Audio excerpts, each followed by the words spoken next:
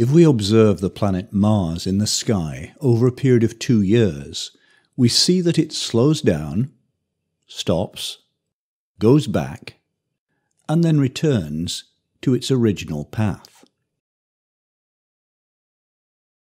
Why does Mars move like that?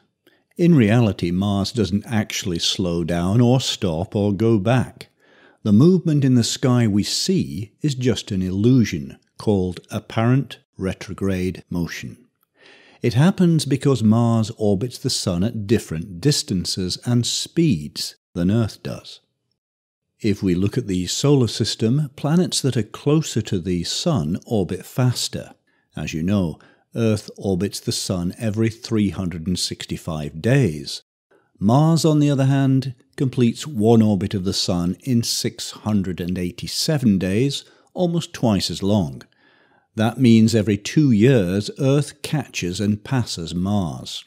If we look at Mars and Earth's orbital movements from Earth's perspective, we can see clearly that when Earth catches and passes Mars, Mars's path looks like a loop.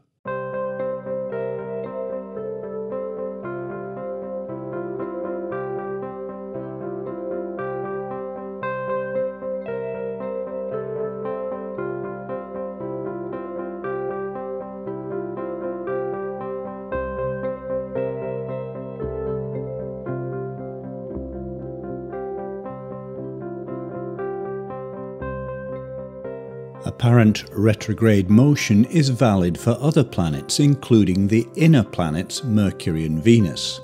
However, Mercury and Venus always pass Earth during daytime, so their apparent retrograde motions are difficult to observe